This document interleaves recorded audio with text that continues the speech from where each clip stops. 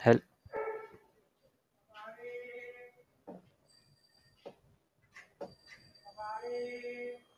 So hello everyone.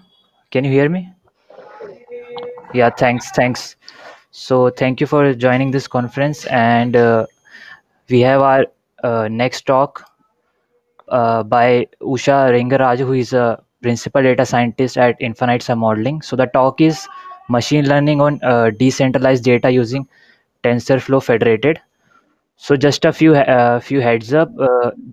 So if the attendees have any question, they can post in the Q&A Q&A tab.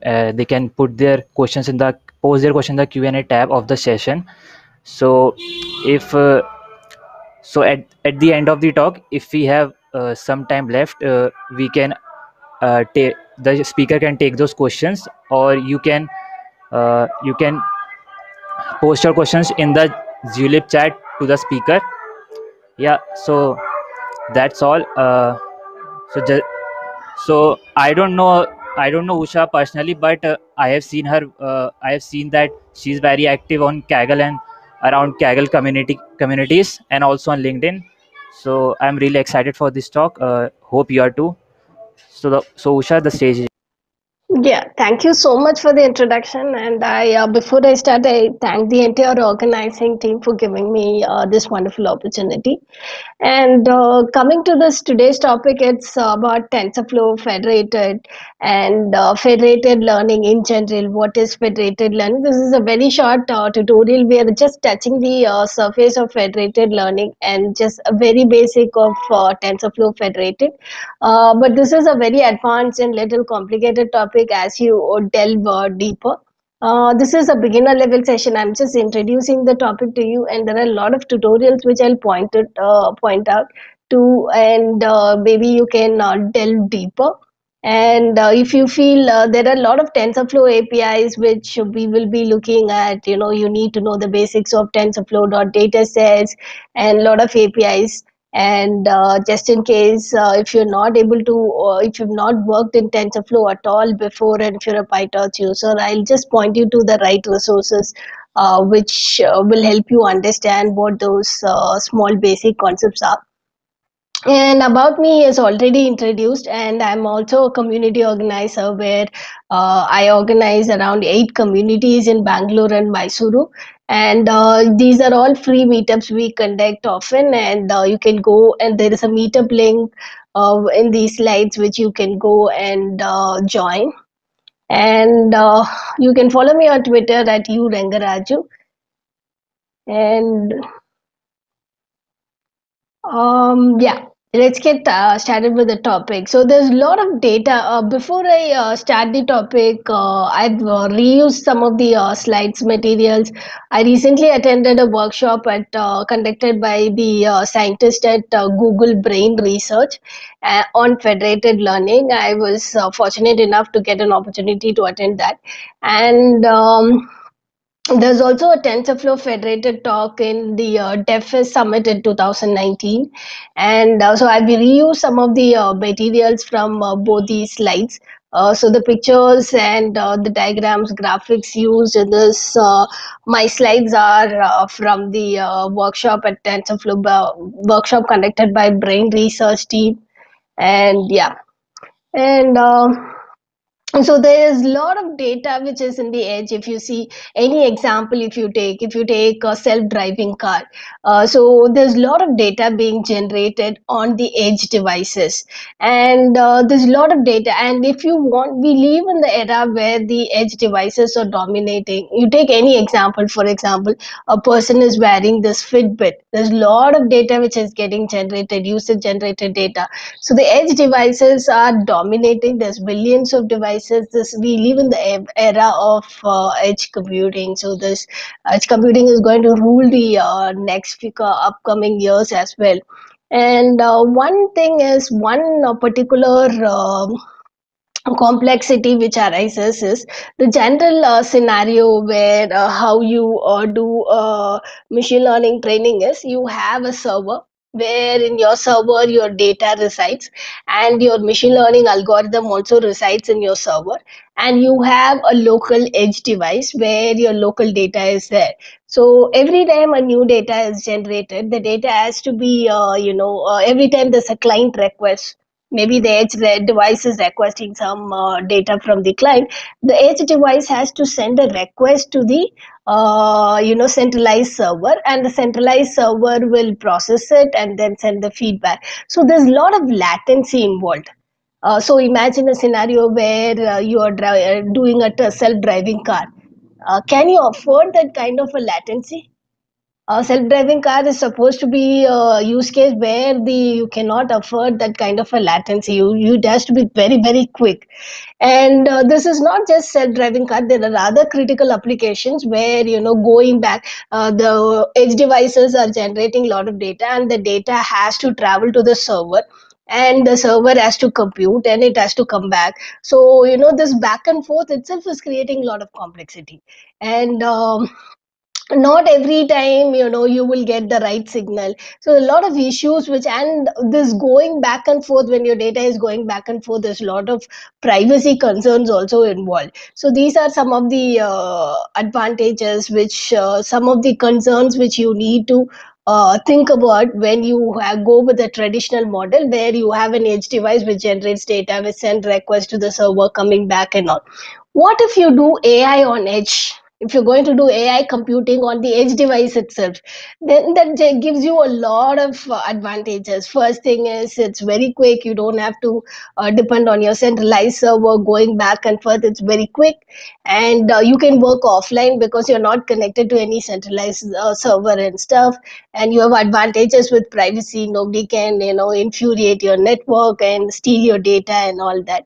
And better battery life. I mean, you lose a lot of battery because you're sending the request back and forth. So these are some of the advantages of AI on the edge. And so this whole concept of federated learning is, there are several techniques of federated learning. So today's federated learning in itself is a very complex and advanced topic, but being able to cover that kind of an advanced topic, the brain research workshop which I attended was 4.5 hours workshop, something like 5 hours, and even in that 5 hours, like, it was only the basics.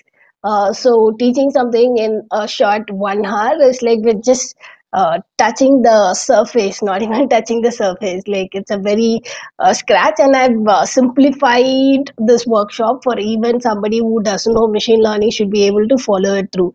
The workshop is simplified in that way. So there are several types of federated learning, and we're just going to see one type of federated learning, which is cross-device federated learning.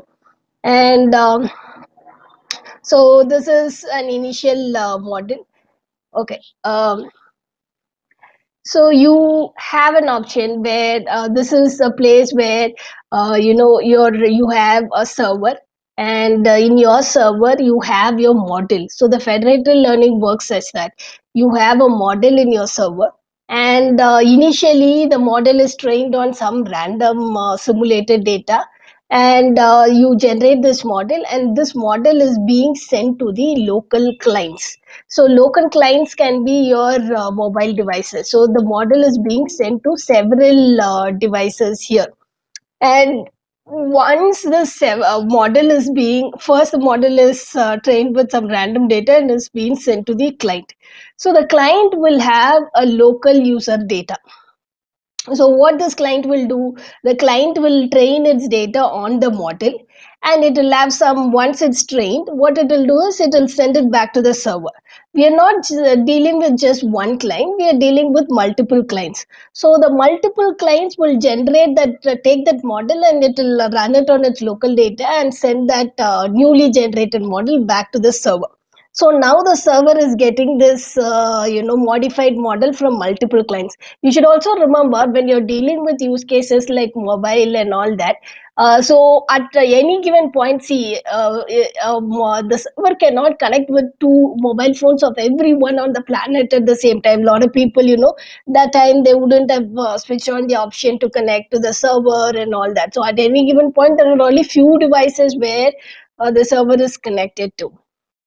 And so the individual mobile phones, they will get the data from the model from the server, and they'll train it on their local data, and the newly generated model, they're sending it back to the server. At the server, what you're doing an operation called federated averaging, where you're averaging this all the models which are coming from multiple mobile devices. You're averaging it, and you're generating new model, that is using federated averaging technique. Now you will be this federated, first time you do this federated averaging model, after federated averaging, this model will not be that great. Again, this new model, whatever you generate, again you will send it to the client will retrain again. So this process will happen thousands to 10,000 times. This process will happen back and forth. So one of the use cases is, you are using this mobile phone. If when you use this mobile phone keypad, it is like showing artificial intelligence, right? See, like you type 2 3 letters, then automatically it is showing you recommendation. How these things are happening, it is happening using federated learning. This Google keypad and all these is uses federated learning.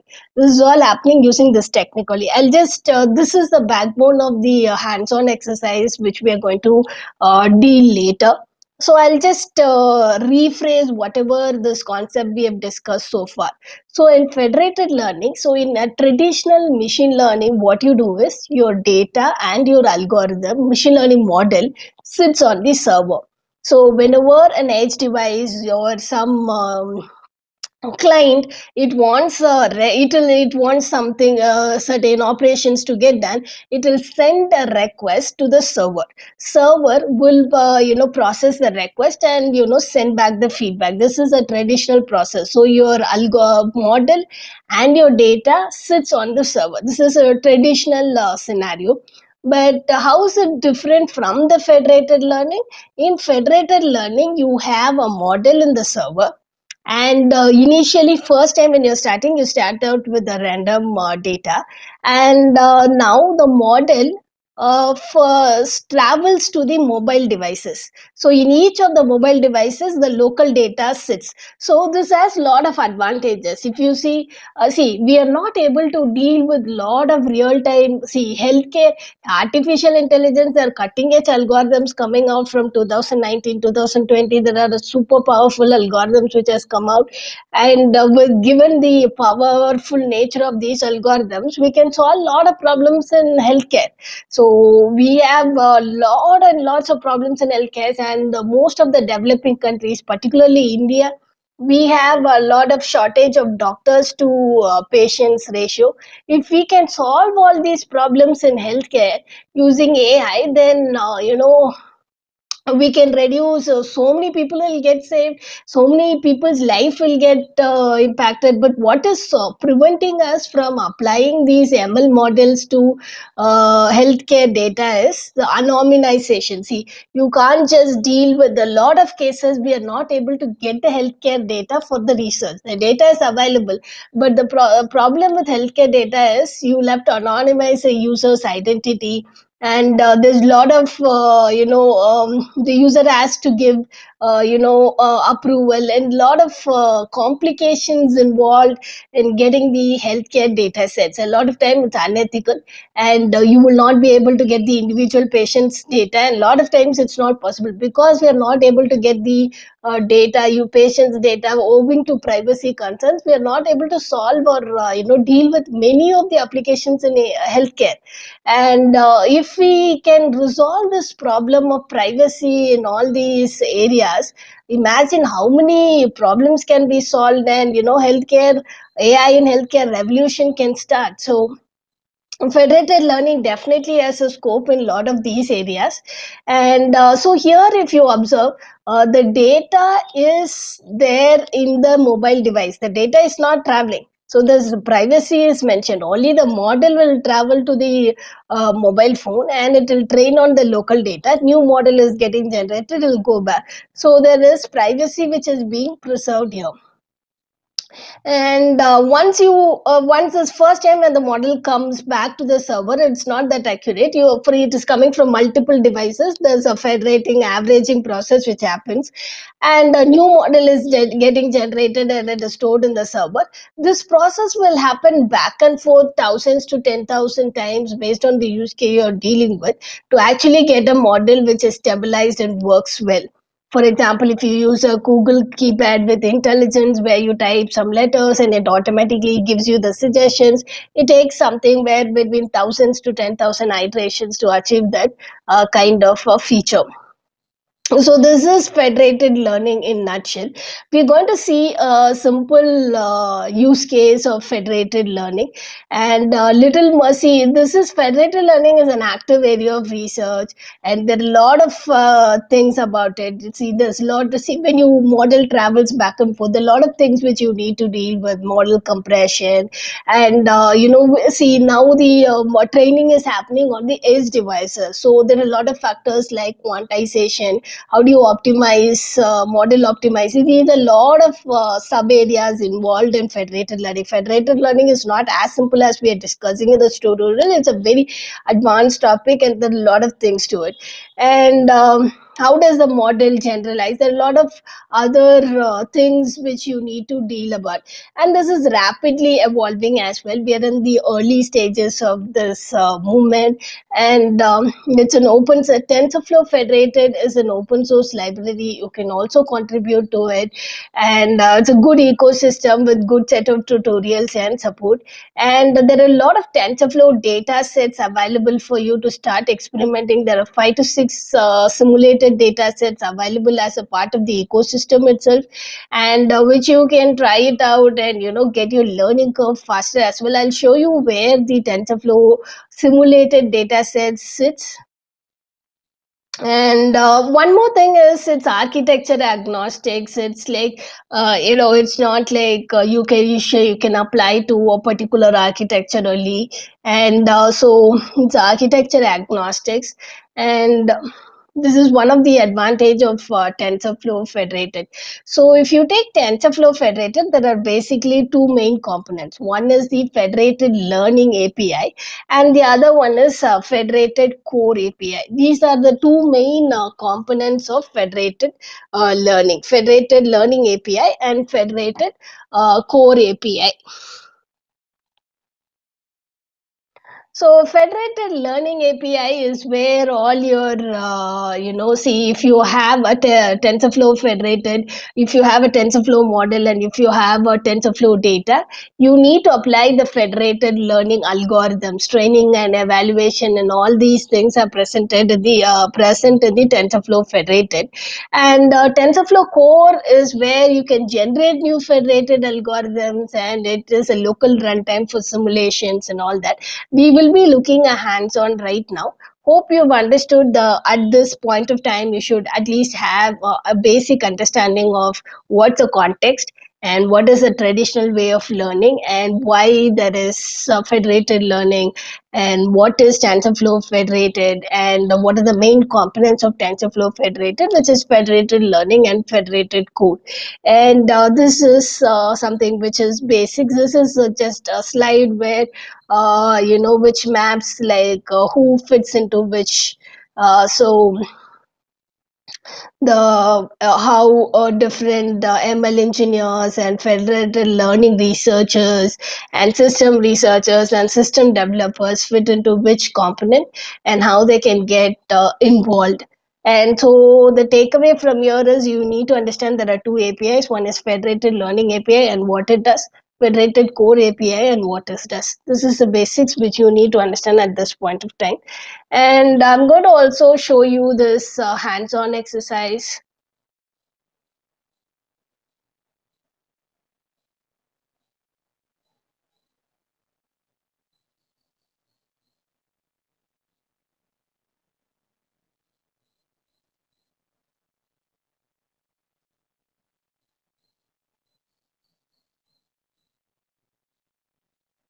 So this I've pasted my notebook in the session feed.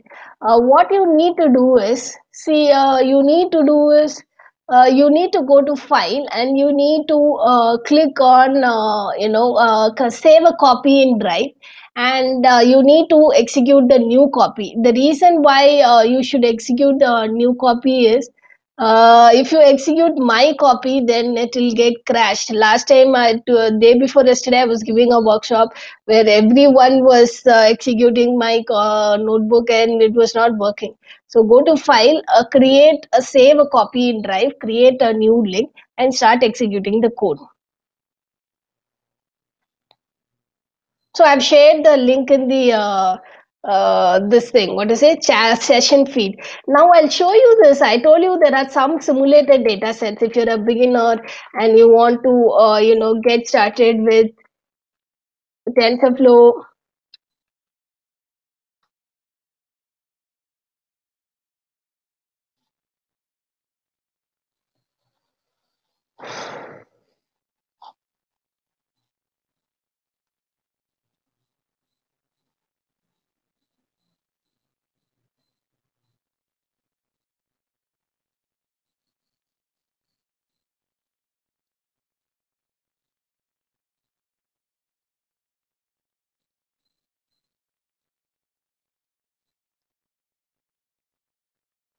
So if you go to the official documentation tutorial, you will be able to see the API.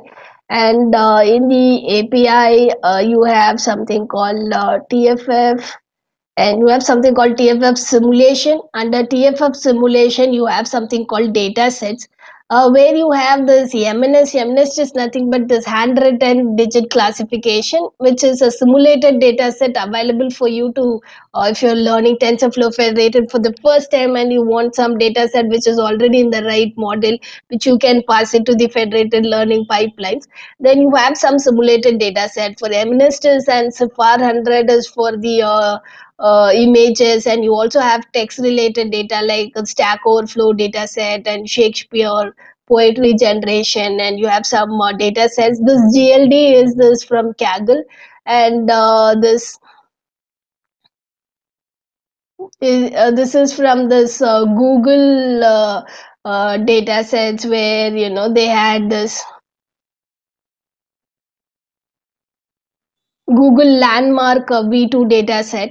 This is from Kaggle. So this data set also, which is available, which is in the format which you can start experimenting. And if you want to create your own data set also, you have the API, how you can create a data set which you can readily use. You can make use of these APIs as well. And this particular tutorial requires basic understanding of TensorFlow, df.data sets, and basic understanding that you have worked in TensorFlow before. Or if you don't know, if you don't understand any part, then you can always come back to the TensorFlow core tutorials, and you will be able to find the documentation and pick it up from there.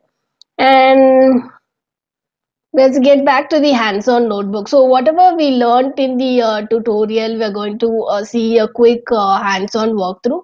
This first part is we are installing the TensorFlow. See, hope everyone is creating a save a copy in Drive and running your local copy. And the first piece of code is we are installing the required libraries. TensorBoard is for visualization of how your model is converging, how you can visualize some of your model parameters, experiment with some of it, and see the visualization. And for that reason, we are installing the TensorFlow board, and we are also installing the packages related to TensorFlow Federated. And this piece of code is what is doing that. Once you install the external libraries required, you import the needed packages, all the matplotlib for visualization, TensorFlow Federated, and all you import the necessary packages which is required. So what is this tutorial going to contain is, first you're loading the TFF related libraries, then you're exploring the simulated data which is already available for you, MNS, right? The data you're exploring, how the data looks like and all that. Then you're creating a model. Creating a normal Keras model and creating a TensorFlow federated learning model, which you can use in the pipeline, is two different things which we will be looking at. And you're analyzing this metrics use, then we will be analyzing the metrics using TensorBoard, and then we will be evaluating, and we'll also learn a little bit about what is normal model in a traditional setting. You will be using metrics, and here you will be using federated learning metrics, and here you will be using normal machine learning model. Here you will be creating a federated learning model. So there are a few differences between your traditional process and this particular tutorial. So we started with installing the external packages, then we imported the libraries which is required, and this is a rough overview of what is going to come back in the session. And this is the tutorial. See, since we are using this particular MNS datasets, which is already pre-built in TFF ecosystem, we can just call this load data to automatically load it. So if you're there are 5 to 6 datasets already given to you, and I'm using one of them, which is the EMNIST, and the TFF simulation.datasets. I'm just using the load data method to load the dataset. I'll get two parameters. One is a train data set and the other is the test data sets. Now I'm just looking, I'm going to explore how this train data set looks like. I'm using length function to print out the number of clients and client IDs, and then I'm just taking one client and the client data of one particular client, which is client 0, and I'm just checking out the specification of the data set here. And so we are using something called tensor. We will be using something called tf dot data set. And if you're not familiar with tf dot data set, tf dot data is a TensorFlow, is a part of TensorFlow input pipeline. When you convert your data into tf dot data set, it comes up with lot of methods and functions, which is very comes in very handy. For example, it comes with lot of functions like map, pre-fetch, you buffering, and all these things. You don't have to write utility functions to do all these operations. If you once you convert it into the tf.data set, you can make use of all these utility functions and do your input processing pipeline very effectively. You can build input processing pipeline very effectively, and the pipeline which you build using tf.data sets sits very well with, if you're building a model in TF eras or Keras API, it sits very well with that kind of a model pipeline. The reason is because you need to choose a effective pre-processing pipeline which will fit well with your modeling pipeline. So what if you're not choosing an effective input pipeline, the data is getting too long to fetch and all, you use lot of computation time in that. So it's very important, you need to even if you're not going for tf.data sets, you need to choose some kind of an effective data input pipeline. So tf.data sets comes as a part of TensorFlow ecosystem. And so one of the advantages which I said is it comes with a lot of features and utility functions which makes our life easier. So here one of the thing is I want to just print one of the element from the client, first the 0th client data. See, there are multiple clients, and for the 0th client data I'm taking and I'm printing one element. For this, I'm just using these things where features like next or fighter. I'll be able to get the first element and I'm just printing out the filament. So these are some of the features which comes with it.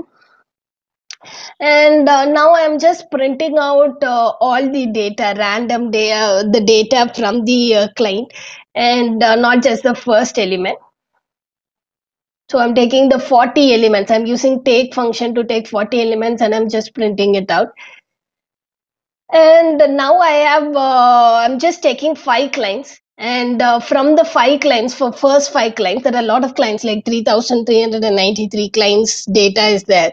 But I'm just taking for first five clients and I'm seeing how the data is distributed. So if you take MNS data, what for people who are not into machine learning, MNS data is nothing but handwritten digits.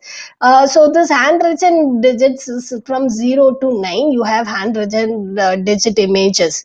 So I'm just seeing for the first five clients how the data is distributed. If you see 0, so these many 0 images are there, so many 1 images are there, so many 2 images. So 0 to 9 images, how it is distributed amongst these different clients.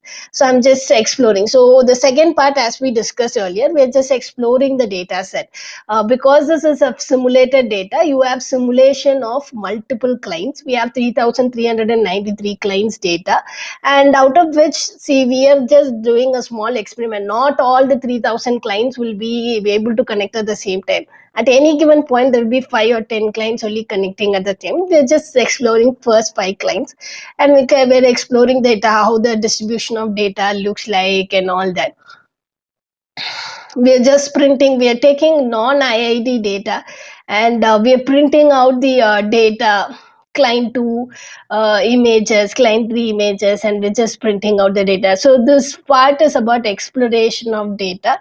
And once we explore the data, what we're going to do is we are going to do some pre-processing. I already told you some of the advantages of tf.data sets. It comes with a lot of utility functions which makes our life easier when we are building an input data pipeline.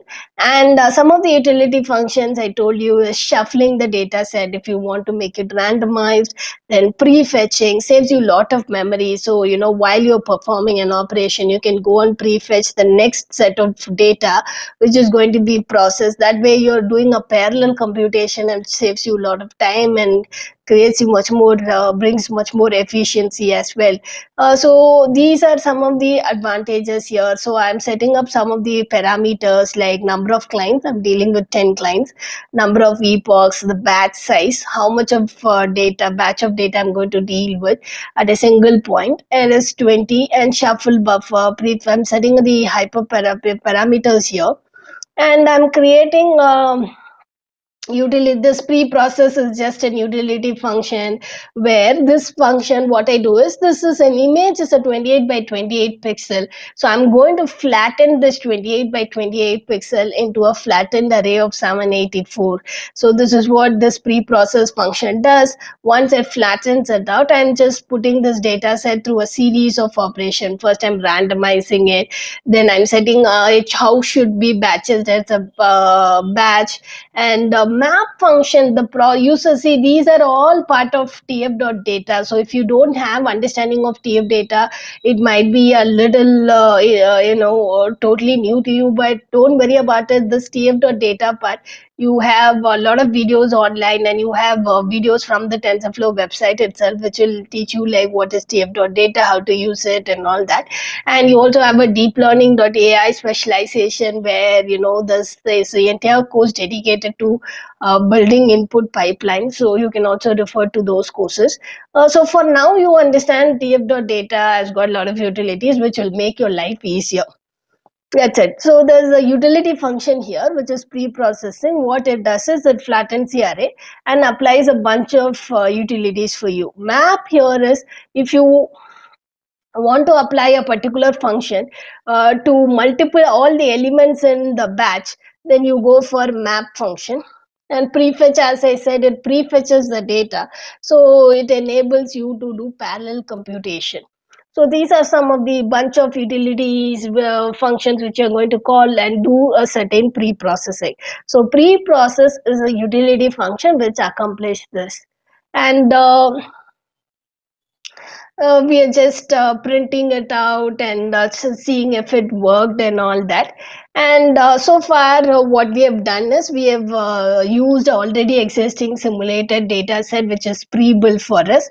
We explored that data, and once we explored it, we also saw, after exploring the data, we were doing of some pre-processing and all that. Till now, exploration and pre-processing is complete.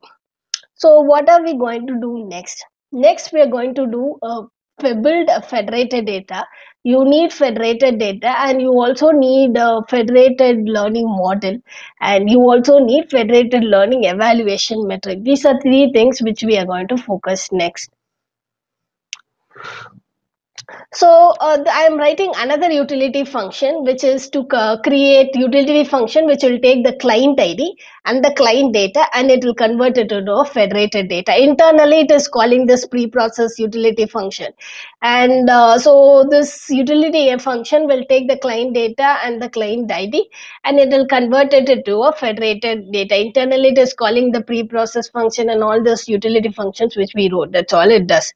And now I'm just taking just randomly taking 10 clients, and num clients is a variable which I've initialized to 10. So I'm taking 10 clients and I'm converting each client data into a federated data to be used by my federated learning algorithm. And I'm just printing the values and checking it out and all. So all of you, this is intermediate level session. So it is an assumption that you already know deep learning and you already know TensorFlow. This is a TensorFlow session and deep learning session. So there is a basic assumption that you already know deep learning and you already know how to build models using TensorFlow tf.keras. So this is how I build a simple model using tf.keras. I'm just having a sequential layer, and then I'm having this is like the basic, the bare bone model, where I'm just having one input layer, one dense and one softmax layer. I'm just creating a bare bone layer, and this is normal traditional way how you create a layer TensorFlow model in tf.keras, and then you do the training and all. This is a normal way where you create a model, and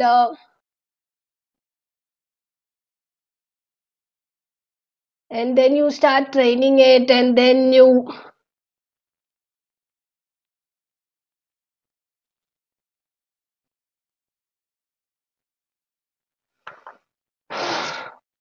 so these are like these are basics of deep learning and how to do it. And I do assume like everyone present here, this is an intermediate level session, so everyone knows how to create a model and how the basics of deep learning and all that. And so I'm just creating a model and then setting the parameters, what is optimized, what is loss, what is metrics, and I'm fitting the model. So this is the part. Now, this is basic thing. How do you create a Keras model? But what I want here is I want to create a federated learning model. So how do I do that? I have an API which I can use to create a TFF learning model, TensorFlow Federated Learning Model. So this is, I'm going to create an instance of TFF learning model. So I'm coming and I'm creating an instance of TFF learning model, and I'm setting the input specifications, I'm setting the loss metrics. So the Keras model which I created before, I'm using that. I'm wrapping it with this TFF learning model interface. Once I wrap it, I'll be able to get federated learning TFF learning model. In order to get a TF convert this Keras model into TFF learning model, I'm using a wrapper, and the wrapper takes all these parameters, and I'm creating a TFF learning model here. And one more thing which you need to do is, see, you are training your data initially in the server with some random data, and then you're passing it to the mobile where it is locally trained. And so there are two things. One is the server training also happens, the client also the training happens, right? And so this client will have a different learning rate and the server will have a different learning rate. The whole process, how this happens, from the server to the client where it gets trained, and all the client will send the local models where it will get averaged, and then again it is sent back. The whole process back and forth, we are able to accomplish using certain APIs which does the job for us. You need to do or understand what are the things. So you need to create an instance of something called TFF learning build federated average processing. I'm going to create an instance of this particular interface, and it takes parameter, which is the model where federated learning model where we created before. And for client, I'm setting the learning rate, and for server, I'm setting the learning rate. And once I create this iterative process, this iterative process always has two functions for me. One is the initialize and the next state. What happens when I set the initialize and what happens when I create the next state? It has always got two properties. So I can create an iterative process using this API, TFF learning build federated averaging process. And this iterative process has got two properties. One is the initialize and next. Whenever I call this initialize method, what will happen? This server state and everything will be initialized. When I call this next state, what and all happens in next state is the from the server the data goes to local thing, and the local the training happens. Once this training is completed, it will go back to the server, and at the server the data model will come from multiple clients. The federated averaging, all this happens in the next. So there are two properties for your iterative process object, and those two properties are initialize and next state. What happens when you call initializes? Your server state and everything will be created. And so I'm just calling initialize method, iterative process dot initialize. All my server state is initialized, and everything with regards to the server state, all the things happens here. And when I call this next state, what actually happens in next state is all the process, the remaining process and everything happens in the next state. So this is about creating federating learning model and create how to train federated learning model.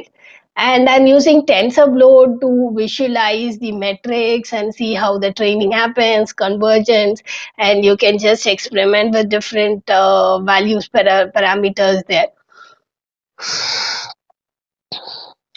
And finally, we have come to TensorFlow evaluation. So in order to create a TensorFlow evaluation function, again, there's an API, TFF learning, build federated evaluation, where I create TensorFlow federated evaluation computation.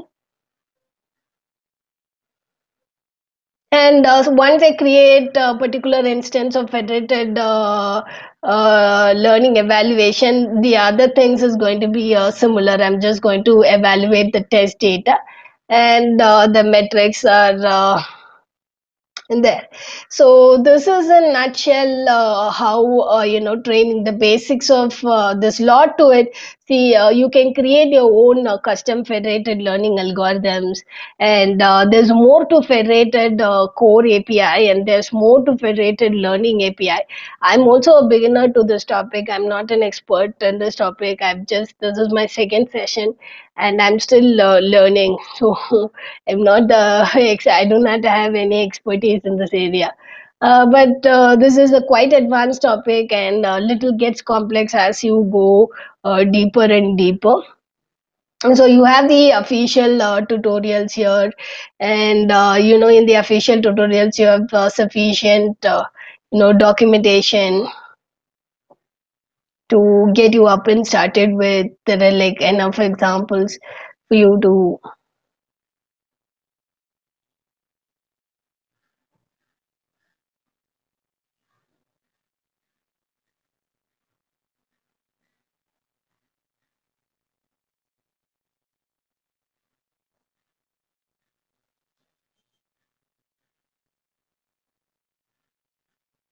So here you have how to go further. You have how to build your own federated learning algorithm, how to build a custom federated learning algorithms, how to build a high performance simulation, how to build a TFF for federated learning research. In all these tutorials you have here. So if you want to learn further, I mean, it can get complex little as you go deeper, it can get complex, but here it is. And once you finish this, how to create your own simulated data sets, how to create your own algorithms. There's a lot to learn in this topic. This is just a brief introduction to introducing what TensorFlow Federated is, and short demo of how the entire ecosystem works, and a very basic example demonstration. So we've come to the end of the session. If there are any questions, I'm not an expert in this field, but if there are any questions which I know the answer, I can answer. And if I don't know, I can note down the answer questions and I can get back to you.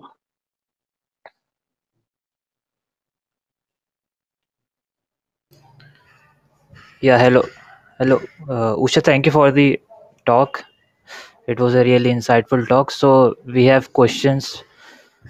So are you seeing the questions in the Q&A field, or should I? Yeah, yeah. So, are there any privacy preserving techniques involved in TFF?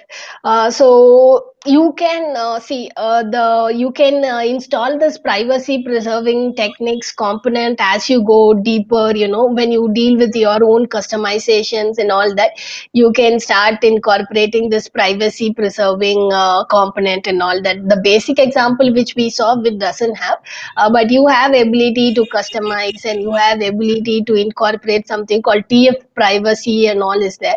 You can build a plug in these components as you build your own custom layers, custom algorithms and all that. So it's there, but it can be done as in advanced part. You will be dealing with how to incorporate privacy preserving and all that. And why do we have two optimizers? Initially, the training, first the model when it is getting created, you have a random data which is similar in representation, distribution to the client data, and you simulate in this first time you train your model in the a random data which is similar in distribution to the all the clients local data, and first time the training happens in the server, and this trained model is what is being sent to the local server, just like how you take a normal neural network training. So initially you set up a random values for your weights and biases, and then you send it, right, you propagate the values and do this back and forth again, right? The same way first time the training happens in the server, and that's why you have two learning rates. Yeah. So in the Q&A field, there are also many questions. So I will just. Does DFF support GPU? See again, it if you say TensorFlow ecosystem has got something called TF.distribute API. Since TFF comes from the TensorFlow ecosystem, there is definitely an access to TF.distribute. You can make use of TF.distribute. But when you take GPU here, it is going to be GPU on the edge, so your edge devices are going to get trained. So your edge devices, I think there are a lot of edge devices which comes with GPU. Whatever Coral.ai is a company from Google Brain which deals with edge TPU. Again, it's a part of the Google group of companies. It deals with edge TPUs, right? So there is a API called tf.distribute API which should be able to help you with distributed trainings, whether you're using multiple CPUs or GPUs or TPUs. All these things you can accomplish using this tf.distribute API. Again, that's part of the TensorFlow ecosystem. But whether it supports or not, there are not enough documentation here. So how exactly it is implemented and all that, I'm not sure. There are very few tutorials out there. So that's something which you should experiment on your own. And Yeah. So Garima asked that how it is different from traditional. Traditional modeling. Your data, you don't send your data to the client, and right, in traditional modeling, all of it happens in the server cloud. In your cloud, you have your data, and your cloud, you have your model, and all the model training happens in the cloud, and model inferencing also happens in the cloud. So that is how it is different. But here the data doesn't go to the cloud, the server cloud. It is there in the user system. So my mobile data, I have my data in my mobile. I'm not sharing my mobile data to the external server. The model will come to my mobile and it will get trained. And so when it gets trained, and the trained model alone I'll be sending back. I'm not sending any data from my mobile to outside. So the data will stay in my mobile phone only. So that way there's a lot of implicitly you are achieving privacy as well. Yeah. So another question by Brata Das. She asked. Priyabrata Das asked, "Can we use Collab for learning, deep learning, or are there any other platforms to try out deep?" So you can use Colab to learn deep learning. You can use Colab to use deep learning, and it is like I think it is a great resource with free TPUs, unlimited TPUs, free unlimited GPUs, and you get 13 GB to 11 GB RAM. It's a great resource. I take all my workshops in Colab only, so it's a great resource to learn deep learning for sure. Madhura Joshi, in a follow-up to your previous answer, says that I recently worked with it in Collab and it didn't recognize GPU. I, So, so if you want to change your runtime in Colab, and see one more thing is you can go to change runtime type and you can change your runtime here. One more thing is you need to initialize for TPU. There is a set of code which you need to write, that initialization code and all that. I hope that answers You the need a attended see, for question. example, yeah, I'm going to my Kaggle account. See, my Kaggle account, you won't be able to see these notebooks because I've kept it as private. But I'll just show a recent workshop which I've taken, which I'll show you for TPU. The same thing works for GPU as well. 1 minute.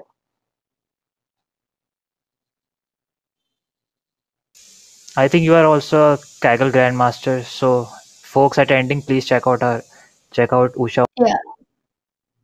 Yeah, please follow me on Kaggle. It's kaggle.com/Usha Rengaraju.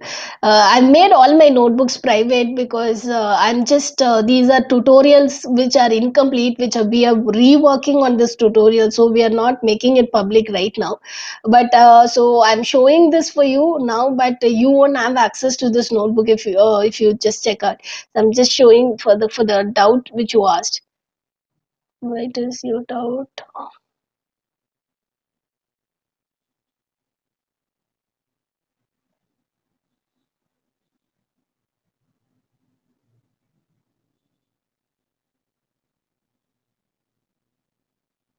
See, for this example, if you take this, this is again a private notebook, and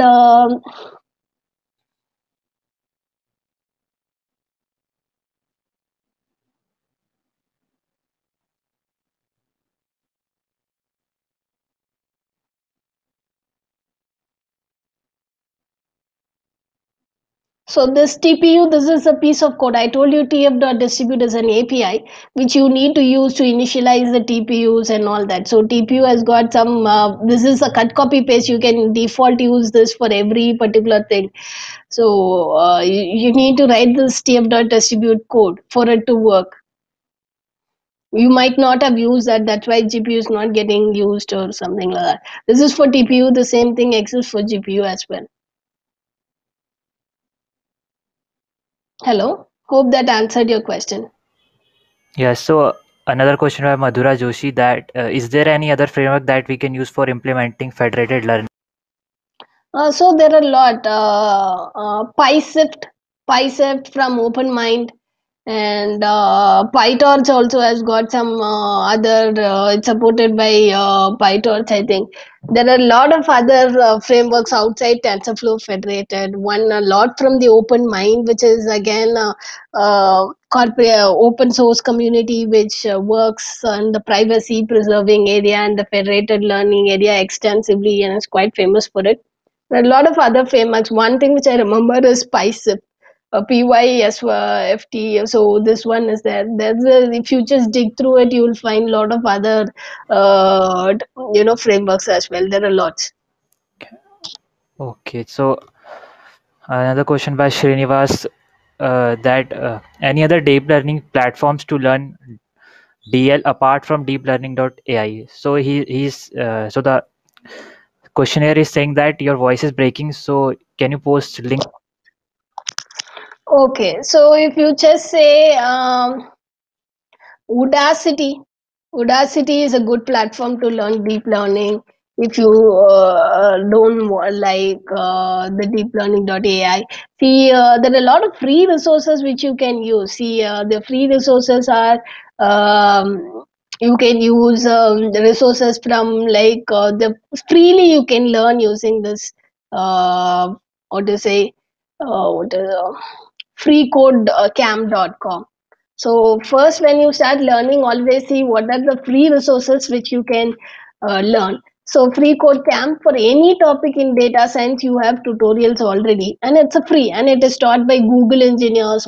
They just don't get any instructors. They get only top instructors like Google instructors, people who have highly accomplished only. Here you have tutorials for learning machine learning, linear algebra, statistics, and a full course on deep learning, everything from basics, whatever related to data science, and not just data science, you have related to programming also. This is some free resources which is available. There are a lot of free other tutorials like Krish Nayak, and there is another person called Srivatsan Srinivasan who's an MLGD. He has a channel called AI Engineering, where AI engineering also he covers all the related to all the tutorials related to data science free.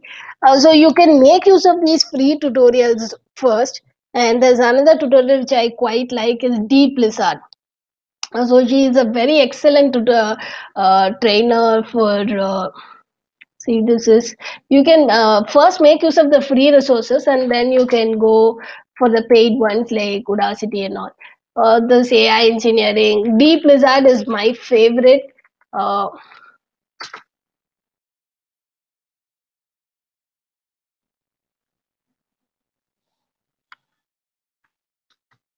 she really explains well, and so she her way of teaching is very good. I quite like the way she used visualizations, animations, and all. So she's my favorite YouTuber.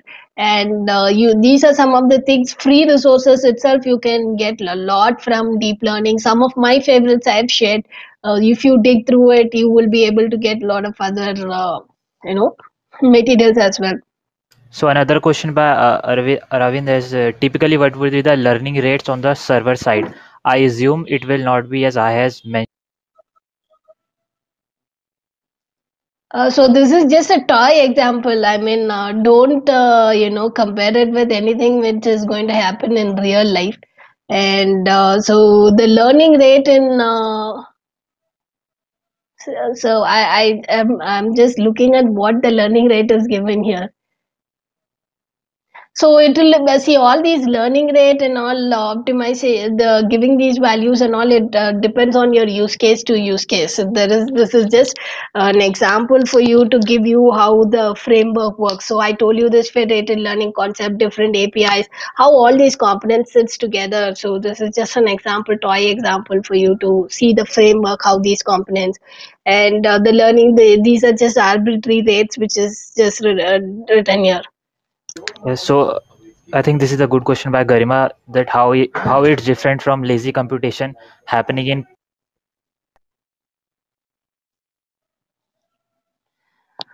Um, So again, Park Splash Spice Park is. I'm not sure of the lazy computation part, but whatever distributed computing part which is involved there in your PySpark or any big data training ecosystem you take, big data ecosystem you take, Hadoop or whatever Storm or whatever it is, and all of the training happens see when you take a big data ecosystem, anything, any big data ecosystem you take, all your big data ecosystem, you have the data and the model which sits on the cloud.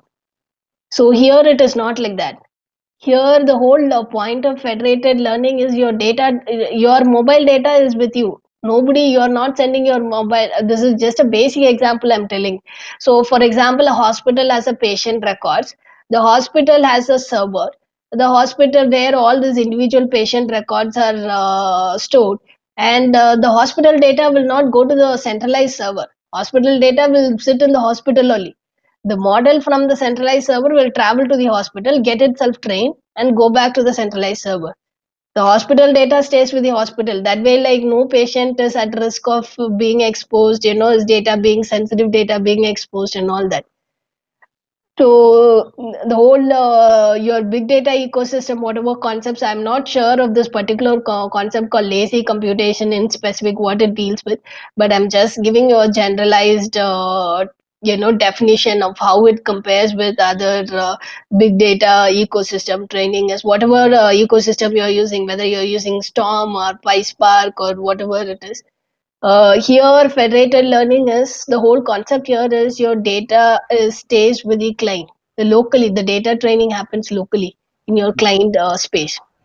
So last question by Madhura, that does every data we load has to be converted into tf.data. Not see for if you are using Federate TF TensorFlow federated, then you'll have to convert it into tf.data.dataset because the APIs, certain APIs which we use, they accept input parameters. The input parameters has to be in a certain format. So, for example, if you're going to take a new data set, then you'll have to convert it into tf.data.dataset and then convert it into a federated data because you are using their utility functions. So that particular utility functions will accept the input parameter and say. But see, this whole TensorFlow federate TFF is an open source. So what you can do is you can take the code. If you don't want to use it in TensorFlow data sets, you all these utility functions are open source. You can take them and you can rewrite that code. It is all open source available for you to rewrite. And recently I was experimenting with TensorFlow optimizer, and there was incompatibility issues which we faced with the optimizer. And there was one guy, Shubham Singh or something. He has rewritten the optimizer. Because this official version is having some incompatibility issues, he has rewritten it. So you can take the official version if you don't want to use data set, then you can rewrite the utility functions, and you can use a different format as well. These are all open source. You can contribute as well if you are creating something new. And one, yeah, this is my answer. So a person is asking for your I think social links. So I have posted your Twitter on the feed session feed. You Yeah, can post your another platform links on the. I'll share my LinkedIn as well. I'm active on LinkedIn and Twitter, so please follow me here. So as you post, I also have a question that does federated learning reduce the, you know, uh, does it reduces the uh, the, how to say that, machine learning models depend on a lot of data to get better accuracy. So does it reduces the dependence on data, or it's about, privacy and ownership of the data of the. See, privacy. There is always a compromise since you're sending the data to the local system, and the local user data, he is going to have less data for sure. And but what you do is there are multiple users who are training on less data, and finally all these models, we are using some technique called, we are averaging these models out. And we are doing this process back and forth so that you get some stabilized model. So even if the user has less data, there are multiple users who have less data and who are sending their models. Somewhere after this averaging technique and all that, you somehow end up with a stabilized model. And so there's always a compromise in terms of accuracy, because unless a traditional scenario where you have huge volumes of data and from multiple clients together, where you train it, you have a better accuracy rate. There's always a compromise of accuracy there. But you need to take into consideration, you're having a trade-off between accuracy and privacy. So there is some trade-off, there is some accuracy compromises as well. You're not getting you won't get that kind of an accuracy which you get in a traditional setting. There's always a compromise, but at the same time, it comes with an advantage. It has more privacy features and all that. In a scenario like healthcare data, where the hospitals will not give you a data if it's not using federated learning and those conditions, then there is no other way, you won't get the data because of security concerns in that particular continent or region. Then you can opt for federated learning with some compromise in accuracy. For Yeah. sure, the individual users will have less data, so there's a compromise in accuracy for sure. So So yeah, this is my LinkedIn profile. 1 minute. yeah. Can you post it in the feed session feed? Yeah, sure. So do we have time for another question? There is just one last question. Or Yeah, please tell me. so Garima asked that fine tuning of pre-trained models also is also doing same thing as federated learning. So can we call those approach also as federated learning? Fine tuning of pre-trained models. See, fine tuning of pre trained models is different from federated learning. Fine tuning of pre trained models is called transfer learning. You take a pre trained model and you change the last few layers. And to you take any pre trained model like efficient net or unet or whatever it is, you retrain, you freeze most of the layers and you retrain the last few layers. That's called transfer learning. That is very different from federated learning. So with this last question, thank you Usha for this amazing talk, and thank you everyone for attending, and also uh, stay tuned for the conference and attend the talks that you like. And thank you everyone for joining, and thank you Usha. Yeah, thank you so much for the opportunity and the organizers. It's my pleasure giving this talk here. Hope Yeah, you have enjoyed it. For people who have not understood a lot of things, this is an intermediate level talk. And so, if you're a beginner and something, this will be overwhelming. And please don't feel bad. This is an intermediate level talk. So, there are many data scientists, experienced data scientists who don't know what is federated learning. There are many people like that. So if you're a beginner and you didn't understand anything, please don't feel overwhelmed at all. And this is an evolving research field, so don't feel overwhelmed and go be as whatever yeah, preparations you're going towards data science, keep putting that, and don't let this affect you, is what I would like to say. Thank you so much. I'm just leaving yeah. it. Thank you everyone. So I'm ending the session. Yeah, sure.